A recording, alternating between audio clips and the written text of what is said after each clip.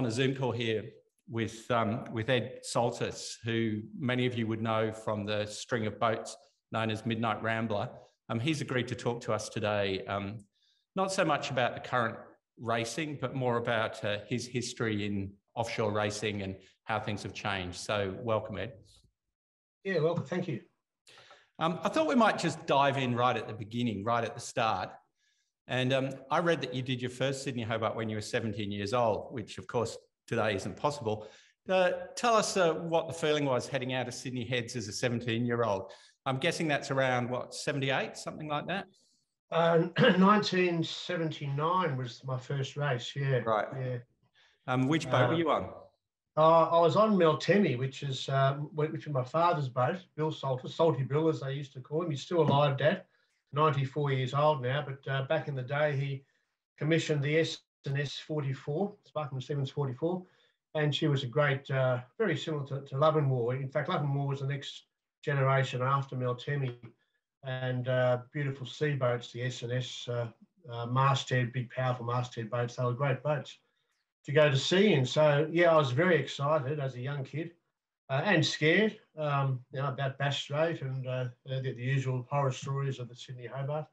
The first night we had a bit of a dust up, probably 25, 30 knots, which is bad enough. And the usual thing, set against wind.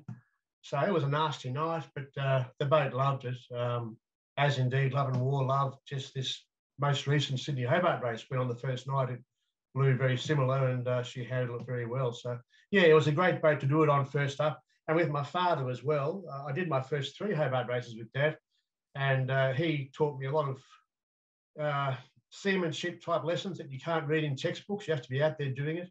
And I hope I've managed to maintain his influence through all these years since. And I also read that it must have been before Meltemi, he owned a boat called Lasso Lass, is that right? Yes, so that's right. And that's a Jock Muir boat, isn't it? Yeah, very. You've done your research. I was going to, yes, that's very much in the heart of the wooden boat enthusiast. So Jock Muir built in Hobart, the Lass of Lass, beautiful boat she was, built in his backyard. In fact, I think it was the first boat he built in his backyard because the shed wasn't big enough or at Battery Point or whatever the reasons were. But yes, I was just a kid, from about 5 years to 11 years old when Dad had the Lass. I can remember many Pittwater trips from Sydney to Pittwater and rafting up with other young families up there. Fantastic school holidays on this beautiful boat. Dad changed it to a yawl. She was a sloop. He changed it to a yawl. I don't know whether it worked or not. I never did ask Dad about that. But so she was faster reaching. She could put up all these extra mizzen sails reaching. But I'm not sure that it really did much good in the end. But anyway, that's one change that he made. Interestingly enough, my wooden boat is a Philip Rhodes design from the 1950s, and it was designed as a yawl, and somebody made it a sloop. And I'm always thinking, I want to put it back to being a yawl. So I haven't got around to it yet, but I'm thinking. Yeah, go for it. Did you realise Lasso Lass is for sale at the moment? Did you know that? Yes, yeah, I do. And she's in really good condition as well. Gee, if I had enough money, I'd buy it. But I was just sowing the seed, Like, yeah, the other boat that's for sale that you mightn't be aware of is Meltemi. Is up for sale. She's moored in Ulladulla these days, which is a strange place for a larger yacht to be moored. Also in good condition. Both owners luckily have looked after the boat, so they're both in good nick. Right. Because Lasso Lass, I think the list price is only something like 90 grand or something, which, is a lot of money for an old boat. I understand that. But then I also look at it the other way and say, you get a lot of boat for 90 grand. You sure do. And she's certainly part of history. Dad did several Hobarts. She did a few Hobarts under the original owner. I know Jock Muir sold her to Sydney for the original owner, whose name I forget, but Dad bought her off the original owner and did, I think, 4 or 5, maybe 6 Hobarts on the Lass. So she's certainly done some hard yards. Yeah, lovely. And, you've owned and sailed in recent years, pretty much state-of-the-art racing machines.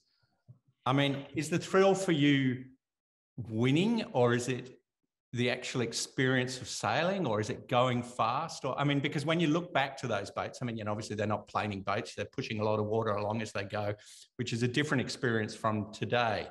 I mean, what is it that makes you come back? Is it the search? I mean, you've already won the race once, so, you know, what do you feel it is that drives you back to it? Oh, look, I'd be lying if I didn't say that I was out there to do very well. Well, winning the race is extremely hard, but that's always the distant goal, or at least to win your division these days. So it's about taking on the best, often the best in the world, and hopefully accounting ourselves well against very good sailors. So the competitive thing is there, but it's more than just that. It's about going sailing with your mates and people that you enjoy being with and going through hard times with, and celebrating with post the race. So as I've got older, it's more about the journey. Yes, it's about getting the boat ready and going as hard as we can, but it's about just mucking around on boats with mates, I suppose. I just enjoy doing it. And I suppose that sort of leads on to a question that I've sort of had in my mind. I sort of know Bruce Taylor down here and talk to him about this sort of thing. I mean, are the days of sort of enthusiastic amateurs, are they disappearing? I mean, Bruce, you know, I think he's come second 3 times or something, and, you know, he's done it off his own bat and had a string of foot spars. And I'm guessing you're in the same sort of mold as that, in that you're doing it off your own bat.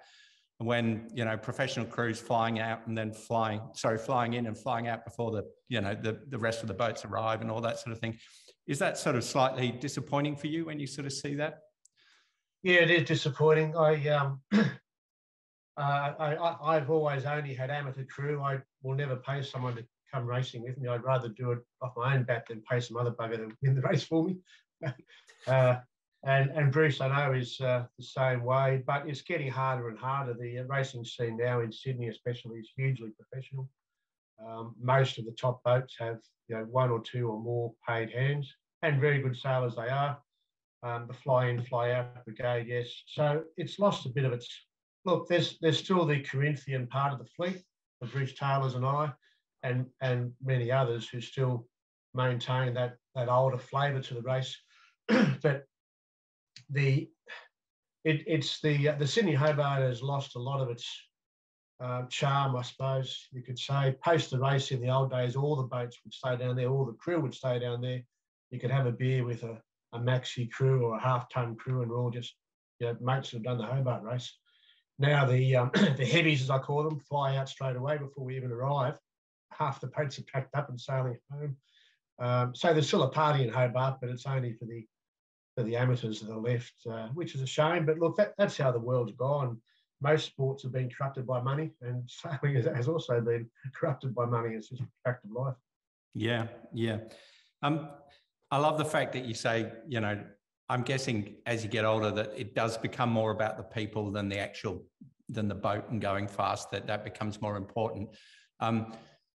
Do you think, I'd like to just sort of get a take on sort of the way that the atmosphere on board your boat would have changed in those 30 years. I mean, when I started ocean racing, which was only in the 80s, sort of late 80s, even then it was a pretty sort of macho, sort of aggressive sort of vibe on board a lot of the boats, that a lot of people were, you know, I guess behaving in a way that wouldn't really be seen as acceptable today. Do you think I mean, in a sense, in a lot of ways, that's a really good thing that it's not like that. I mean, have you managed the sort of change in expectations of how sailors are meant to behave on the boat and off the boat as well? Yeah, look, I'd be lying if I didn't say we played up and drank too much in Hobart, because that still happens, but hopefully within limits of responsibility. But no, look, seriously, yeah, I've seen big change there. Back in the day, it was just a bloke sport, and it was a very blokey thing, and there was sexism in that, I suppose, was ingrained into it. I've had women on my cruise over the years. The first was a fantastic, tough young Scottish lady called Sam, who was on the Far 40 Midnight Rambler. Pretty tough boat, very hard, fast boat, but very tough boat to sail. And gee, she was good. She never once complained. She did everything she was asked to do, and was a real asset to the boat. That was back in about 2008. And recently, just last year, I had on my crew was young Annie Stewart, who comes from Hobart. She's only 20 years old now. She does the pit, does it extremely well.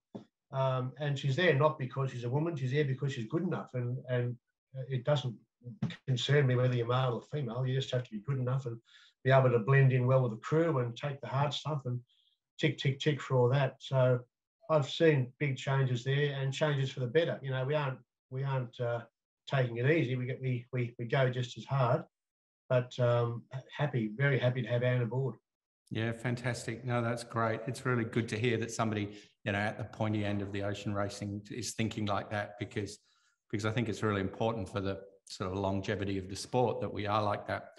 I was sort of looking through the list of boats that have carried the name Midnight Rambler, and it's quite an interesting mix of designers there. Like, you move from designer to designer, you know, when a lot of people have a loyalty to a designer and they think that they're going to, you know, they're going to produce the winner for them. So I'm thinking the one that you won on it was a Robert Hick, right? The old Australian design, yeah, which was great. From Melbourne, the Far 40, and then the Kerr, and now Sydney 36. So, I mean, what's your thinking when you're thinking it's time for a new boat? Are you trying to find a bit of a not a loophole, but a soft spot in the rules where you might be able to get a bit of a head start, or what's your thinking? Yeah, that's probably foremost in my mind. And when I say me, this current boat I own on my own, but the other 6 or 7 boats, whatever it was, I've owned with partners. Bob Thomas and Michael Benzick have been very important. So it's been us together, because we all can't afford it individually, but we can afford it by pooling our resources. So my partners and I had just that discussion. What designer on the scene seems to be designing competitive boats under IOR or IMS or IRC, as the different rules have come and gone. I see now. and Kerr was and is a very good designer under IRC. As an Englishman, he's always been very close to the IRC rule, understands as best he can with IRC, because it's meant to be secret, but what makes a boat competitive and fast without, you know, with a competitive rating. So certainly it's based on designers that seem to have a good handle on the rule. The current boat, Sydney 36, is a different designer again. Murray Burns Duval. I think it was Duval really was the main guy that designed the boat. The other guys were on the sides, in my view.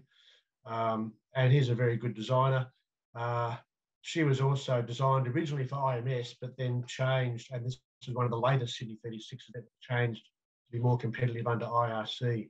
And there's things that you can do that I found out, you know, that I've gradually learned as a punter that designers can do to make the boat more competitive under various rating rules. So this boat does rate well under IRC, and it's all about beating your rating. You just got to, it's not about beating the boat next to you. You just got to beat your own rating. And if you can do that, then you're probably going to beat the guy next to you. So yeah, I hope that answered your question. It's sort of like Sid Fisher, who's always been my hero. He jumped around a bit too. He had the famous original Ragamuffin was S&S. Yep. And then Bob Miller or Ben Lexon designed some fantastic boats, Ginkgo and Apollo 2, way back in 1973. This is going back a long way.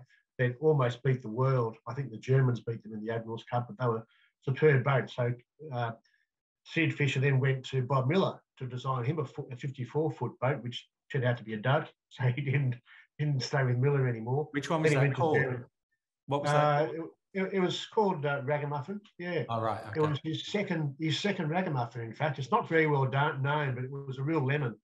Right. I don't want to criticise Lexon. He's a fantastic designer. He's done some great boats, but Fisher was quoted as saying it's like having a mini mine. What did he say? Having a Rolls Royce engine in a mini miner. So it had this huge rig, but not enough, form and stability to handle the huge rig. Then he went to Freres, German Freres after that. Then he went to Peterson after that, and then Peterson again, and then Farr. So he jumped around a lot as well with his various boats. Yeah. So I'm sort of looking through your list. If you include Meltemi, it's S&S, and then you had a Steinman boat, didn't you? Kel Steinman, yeah. A little half-tonner called Nuzulu, which we were crazy to go to Hobart on, frankly. She weighed about 2.1 tonnes. You had a maximum positive stability, if you know this technical stuff, of 105 degrees. Currently, the maximum stability is 115 degrees or more to do the Hobart. Yeah. So this boat would fall over if you didn't have six silly bastards sitting on the rail. And we did 5 Hobarts on this thing. Pulled out only one and got there with the rest. Almost won it in 91. Very tough boat to sail on, but I was only 28 at the time. I was 10 foot tall and bulletproof, or thought I was. And we had some fun. Yeah, fantastic. And a subject that interests me a little bit is, I mean, it interests everybody, I suppose, is safety. You know, I sort of take safety very seriously, but I do sometimes I'm concerned about, you know, I noticed one of the first things you said in this interview is when you went out with your dad the first time, he taught you, I guess, I'm not sure what the word you used was, but seamanship really what we're talking about. You know, not necessarily the rules to obey, but the way to do things safely. And I sometimes worry that the current sort of regime of, you know, what you need to be Cat 1 and all the things you need to do to comply actually sort of abrogate the responsibility off the person into ticking a box. And that sort of might make things a little less safe rather than safer. Is that something that you might, you know, sort of partially agree with? Yeah, I do agree. You've actually hit a hot button with me, and what you said then puts it very well. And my father, who as is obvious, I respect greatly for his ocean racing feats, he said it. I'll try to get his words right. He said he doesn't agree with all this safety emphasis and all the stuff you've got to have, not because it's bad stuff. Yes, you can make an argument that it's all going to minimise marginally your chances of getting hurt badly. But he said it's falsely wrapping young sailors in cotton wool and making them feel safe when they aren't safe. So a young sailor has all this PLB and PFD and SSSC and all this radio stuff and all the other stuff you've got to put on board, and thinks, oh, okay, therefore I can do the Hobart race, no problem, and I'll be safe. I would say that it would reduce your chances of serious injury or death by 20%. The other 80% is seamanship. And my big beef, and I've said it to the CYC and others, and I don't know if they listen or not, but okay, that 20% is important, but what's more important is the 80%. And we should be teaching young sailors, or any sailor, me included, we all need to keep doing this, how to go to sea when it's a tough night and handle the boat with your crew. And there's rules, because lawyers and the insurance companies seem to rule our lives these days, that races can't be started if it's blowing more than 30 knots. That's one of the rules at the CYC, I know. Yeah. So that's all very well. Then we go off into Bass Strait where it's blowing 60 knots in really horrendous conditions, and without having had that experience before. So look, I'm not saying the safety is bad, but to give this false sense of security wrapped in cotton wool, it ain't the case. You know, you have to look after yourself, no matter how much of this shit you got. Pardon the French. You've got to look after yourself and your crew, and that comes with getting out there and doing it when it's a tough day or night. I mean, it obviously is something that resonates with you, but it certainly resonates with me. We have races cancelled down here when it's blowing 25 knots on the bay. That's not even in the ocean, you know, like, and there's boats that sail every weekend that have never put a reef in, you know. Yes. Because they can handle it up to 22 knots without a reef, and after that, the race gets cancelled. So, you know, and then they go and do this racing. So I'm not sure what the answer is, because, as I say, I'm a big fan of safety. I don't want anybody on my boat ever to get hurt or killed or anything like that. So am I. But the way we do it is maybe needs a bit of thinking about. Finally, I'm nearly done, because I've really enjoyed talking about it. That's good. but I do have one more question. You know, obviously I'm involved with wooden boats and slow old boats, and you know, you're into racing and going fast and that sort of thing. A lot of famous sailors and successful sailors, as they get older, actually revert to going slower and more enjoying the I guess the sort of tradition and the the sort of craft of sailing rather than the racing. I mean, examples of that, I mean, even like people like Dennis Conner bought a Q class, you know, and, you know, lots of people sort of revert to that. Sean Langman is another famous Sean one. Langman, exactly. Sean, you know, with Maluka and also with his project with Morna, I suppose, and those sort of things as well. What is it, do you think, that people are trying to go back to when they do that? And I'm not saying you should or will or anything like that, but there must be in the back of your mind that sort of respect for the history of the thing. And I think a lot of people embrace that as they get older and move on. Yeah. Yeah, look, it's strange you should mention that. And I'm close, very close to the owners of Solveig. I hope I pronounced that correctly. Annie and Jono, yeah. So Jono, we did a story on them just before they tried to do the first one that got cancelled. We wrote a piece on them. They were great, really helpful. I'll put a link on this.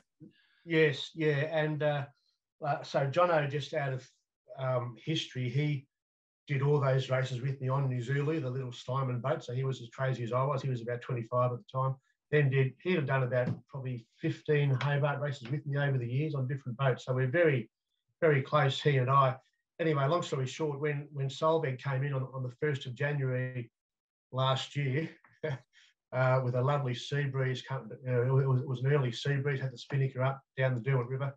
I was out there cheering them on at 7:30 in the morning, and I really had a tear in my eye. It was history in the making when you consider Solveig and the three Halverson brothers and the other greats that sailed on that boat, won the Hobart race on handicap and line honours too. I think this was just history, and they've turned this fairly tired-looking old girl into a beautiful, into her original appearance again, without putting on too much modern stuff. It's still the original boat.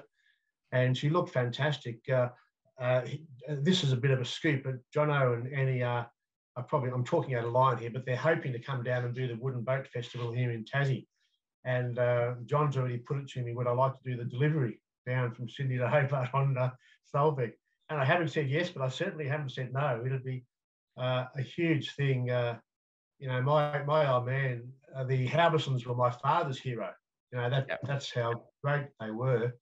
And to be on a boat that they sailed on, it means a lot. So it's not about getting there fast. It's about pulling into the different ports and having a bit of fun and with your mates, mucking around on boats with your mates. It's well, originally the Sydney Hobart was planned as a cruise to Hobart, wasn't it? With until some Englishman interfered and made it a race. I think. Very true. It was originally a cruise to Hobart. Well, if you do manage to get on board to do that delivery, we're going to have our boat down there for the festival and stuff. So I'll sail out into the Derwent and welcome you coming up to Derwent on Solveig if you do it, even though it might not be a race. It'll be nice and maybe buy you a beer at the end. That would be fantastic. And just Jono, he's a real stickler for the rules. I had a 6-pack of beautiful Cascade lager ready to chuck over to them. And he said, no, that's outside assistance. We have to wait till we finish the race before we have a beer. Now, I wasn't going to protest him, so I don't know what his problem was, but he wasn't going to take that beer to the finish. Funny story. Fantastic, Ed. That's great. I really appreciate you taking the time to talk to us, and I'm sure that the people watching this will have enjoyed your comments. I'll put it all together and put in a few photos of some of your boats over the top of it, and hopefully we'll make a nice story for people to hear about. So thank you very much for your time. Oh, that's good. Thank you. I think your organisation is doing fantastic stuff. I always read the emails with interest, and yes, I'm in fantastic plastic boats, but I haven't forgotten my roots, and that's wooden boats. Always very important. Lovely. Thanks a lot. I'll speak soon. Okay. Bye-bye. Bye.